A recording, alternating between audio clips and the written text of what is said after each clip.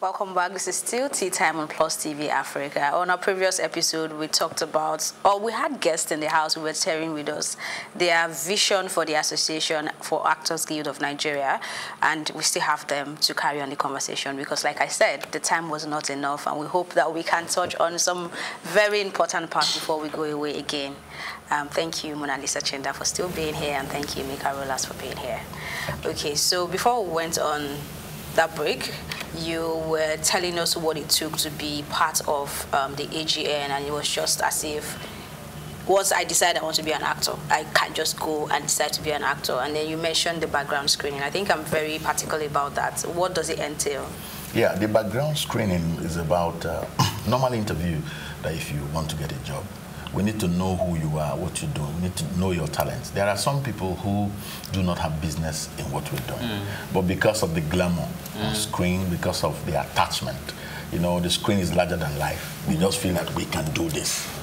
And it's very good at that point to redirect them and say, look, you're not good at doing this. Why not go and try this? So you don't come here and waste all your time. You understand? At the end of the day, we now bring you up to the investiture. So if you're a member, we'll be able to trace you any day, anytime.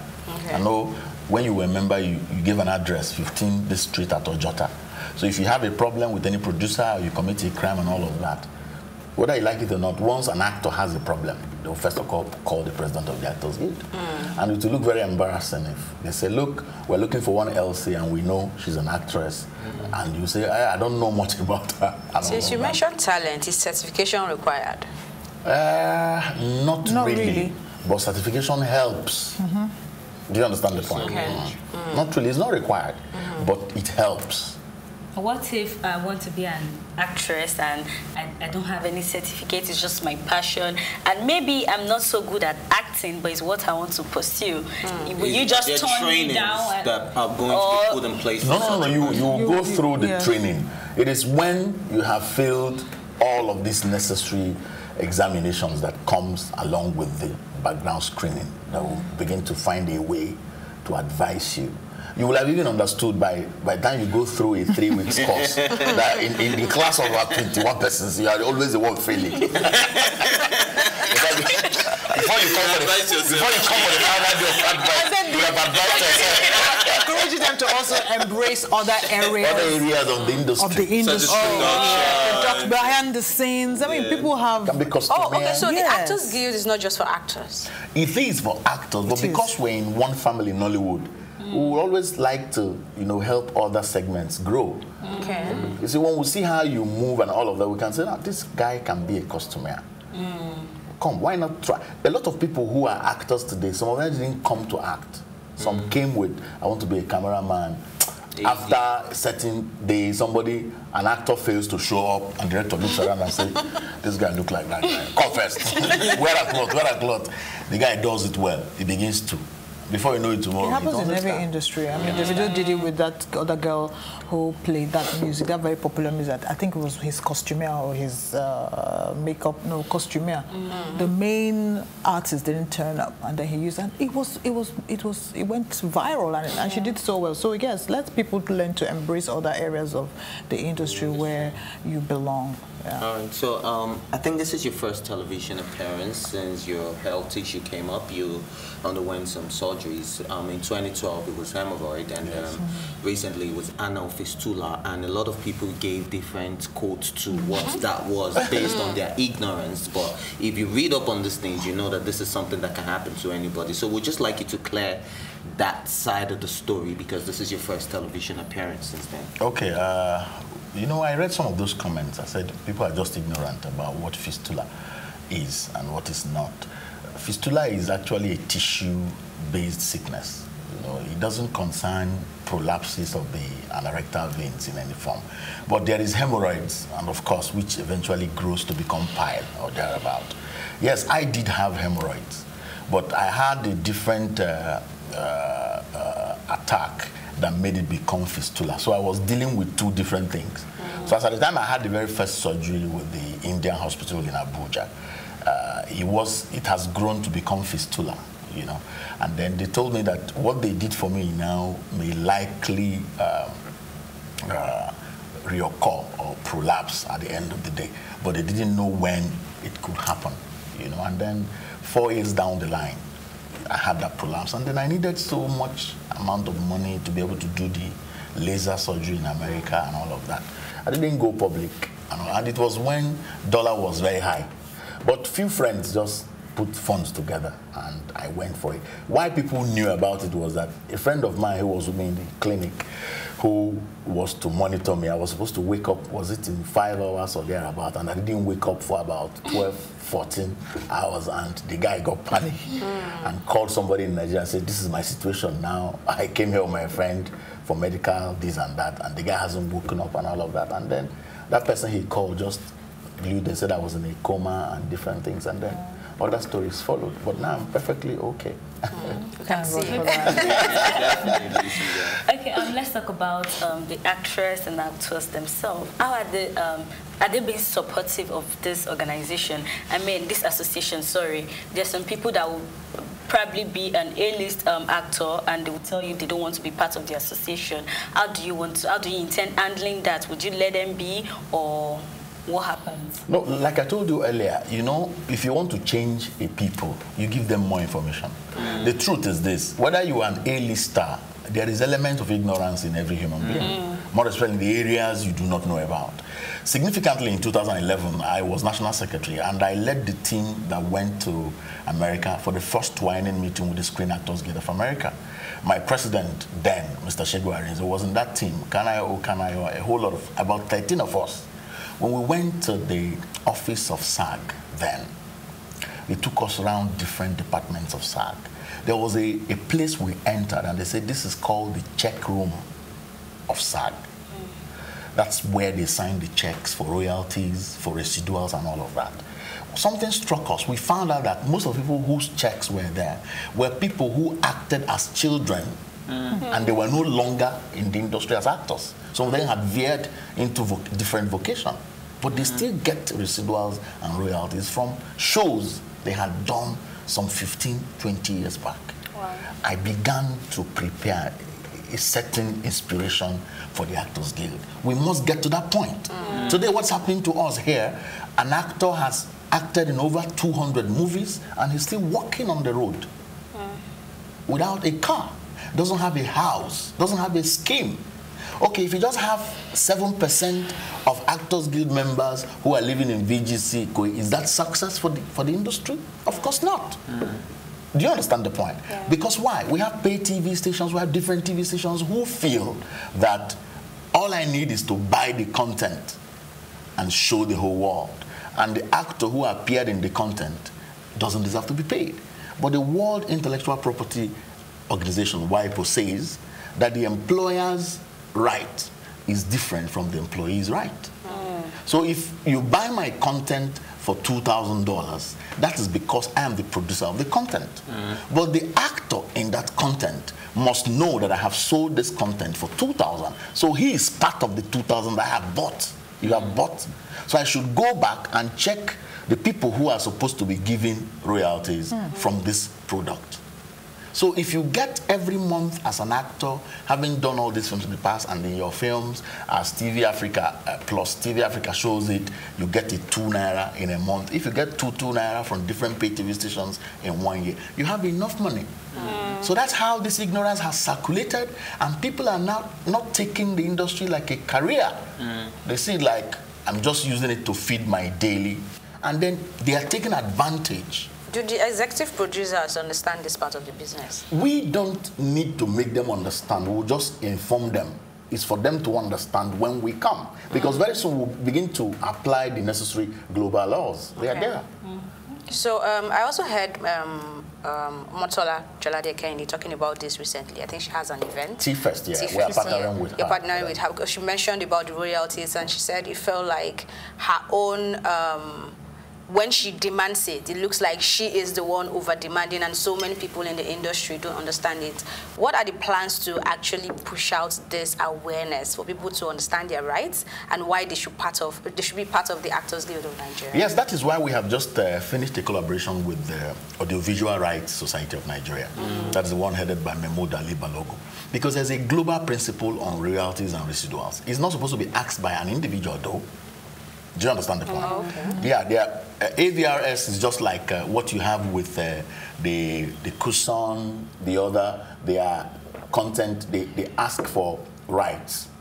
Now, with that partnership in place, we begin to scout for where they are using our products, our films, who shows these films, and write them officially. Let them know. Hotels, brotels, buses, airplanes, and all of that. If you are in an airplane and you are seeing certain films, they will tell you that this film has been reduced for this purpose. So they have finished all the payments and all that. Any film you see on board has been settled. All the actors in it have collected their royalties through the organizations that did that.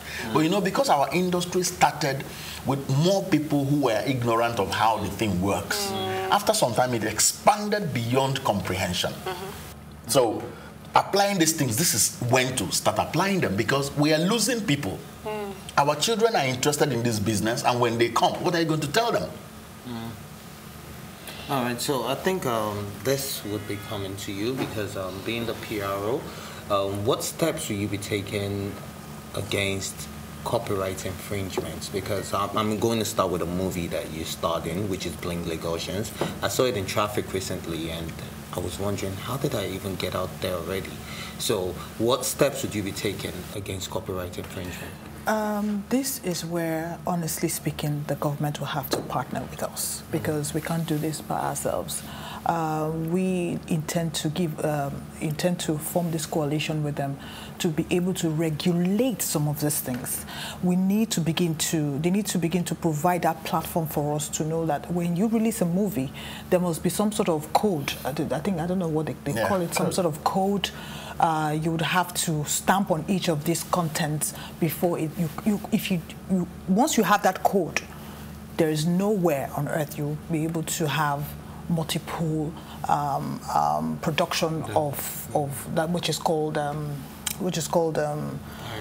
piracy. There's no way you're going to use this. Where? How? You know, so these are the things this is where he was talking about having to partner with some of these corporate organizations and government agencies to help regulate some of these things. So going forward, we'll have to sign that deal with them. So probably we'll be going to the Senate to pass a bill for that to be...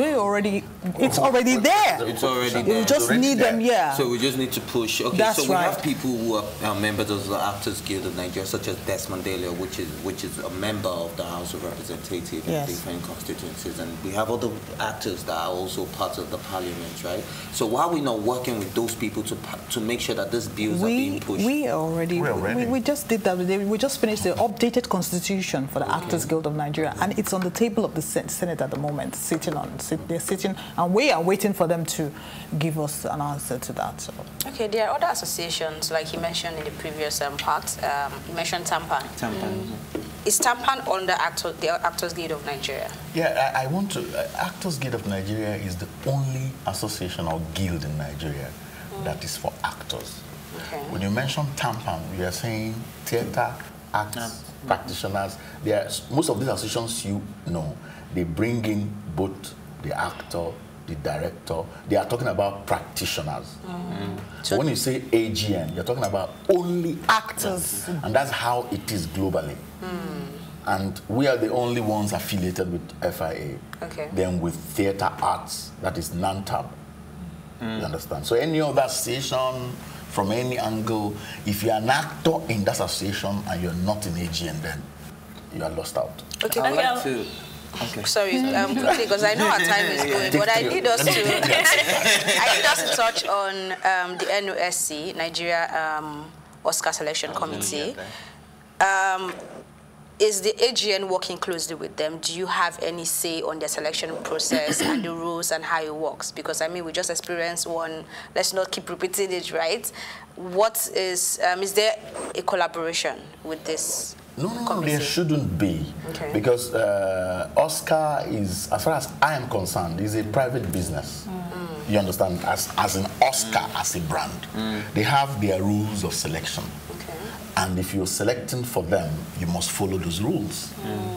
For us, we do not need to. Our own prayer will be, as AGN, if our member has a film selected, we'll use our internal machinery to blow it, you know, beyond proportion. Maybe we'll get contacts with the FIA, with SAG, and say, look, we have an African film from Nigeria that is coming, and our members are in it. We need it to win an award. All those are things we can do, but working hand in hand with them, I do not see it as a reality because it doesn't make sense. All right, so I'd like you to weigh. I'm so sorry, darling. No, you know, I can Before you understand do, this. is Genevieve a member of this association? Of course, yes. Okay.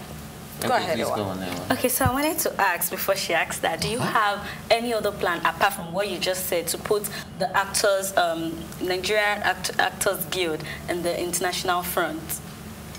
Apart from the plan you just said now, that if one of your actors has a movie that needs to get an award, you would call on different contacts that you have. Apart from that, do you have other provisions that if for your actors?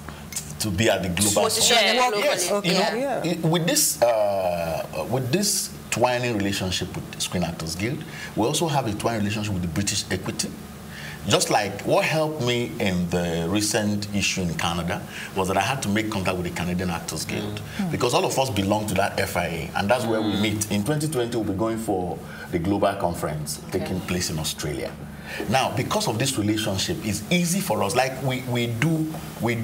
Sometimes they call for headshots of some members to star in a film that is being shot in certain place, and we will have to engage a private casting company to help us put together headshots of different of our members, and we sent them. More often than not, they've called us back and said, oh, we're just taking like 2 persons. Presently, we're working on a deal. 2 or 3 of our members are supposed to be ambassadors for a particular product in America. They came through the guild system. You know, having set this out, we are now open because now we've set the table rolling. We have to be moving. We have to be moving outside here to see that the Actors Guild, we don't slack anymore in any of all these things. So there are so many plans on the ground. All right, so I'd like you to weigh in on Genevieve's line that's been rejected by the Oscars, saying that there was too much English spoken in the movie. So I'd just like you to weigh in on that being the... Yeah, if I've read it closely, it was based on the category where the film was.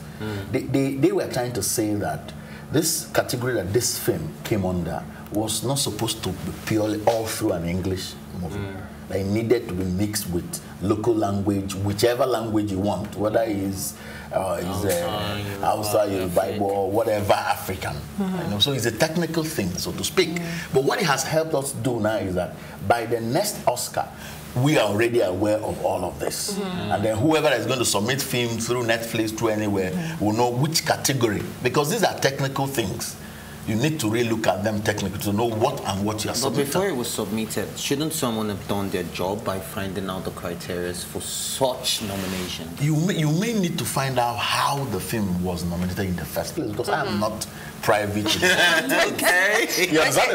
Quickly before we go, social media is, I mean, we're in the digital age. Social media, everyone can go online and tweet what they want to tweet and do anything.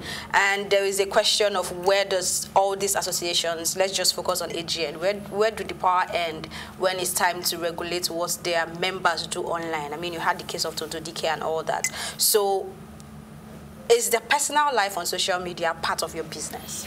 You know, let me take it from this That is angle. domestic. That's a domestic. Even though it's domestic, there are levels at which it will take. We may be forced to come in.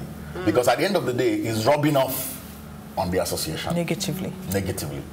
And the moment it happens like that is often misconstrued. Like that's how all actors behave. You understand the point? When such things happen, I personally reach out to the individuals involved. I said, listen, do this, do this, do this. It will help us more. You understand the point? But thank God today they are talking about regulating the social media, because I don't know about Nigerian-owned social media. So you want to regulate it? Yes, if you go to America, Yeah, go to countries, it's getting out of hand.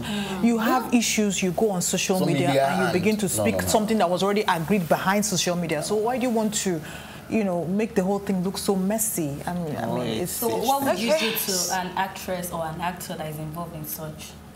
No, of course. If once it contravenes our law, we have measures now. We don't say them on TV. We need to go. We have a Actually, we constitution. don't have much time anymore. We have to try you first. I don't think we ever have enough time. And then from that plenary session, then they will recommend to the president or the NEC. So we don't. It's not a TV discussion. Okay. If you want to learn, then go and commit the offense and come back. All right. Thank you so much again for your time. And we've been chatting with the president of the Actors Guild of Nigeria, Emeka Rollas, and the PRO of the Actors Guild of Nigeria, Monalisa Chinda Coker. Thank you so much. And thank you, as always, to my co-anchors, Ewa Oluwabitu and Ife Oluwa-Osunkeye. And of course, the entire production team. My name is Elsie Godwin saying thank you for watching and see you later.